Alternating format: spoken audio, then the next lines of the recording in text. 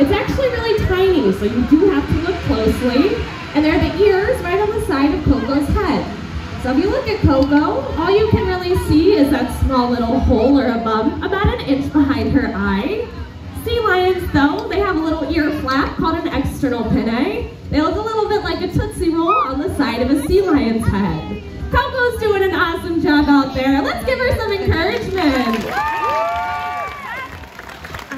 I think she wants a little bit more. Very nicely done, Coco. Now the final difference between all seals and all sea lions, it's in their front flippers.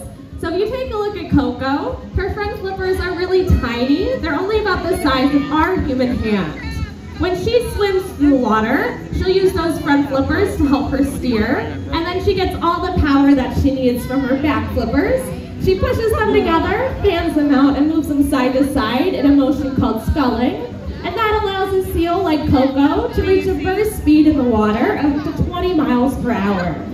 Sea lions, though, their front flippers are much larger than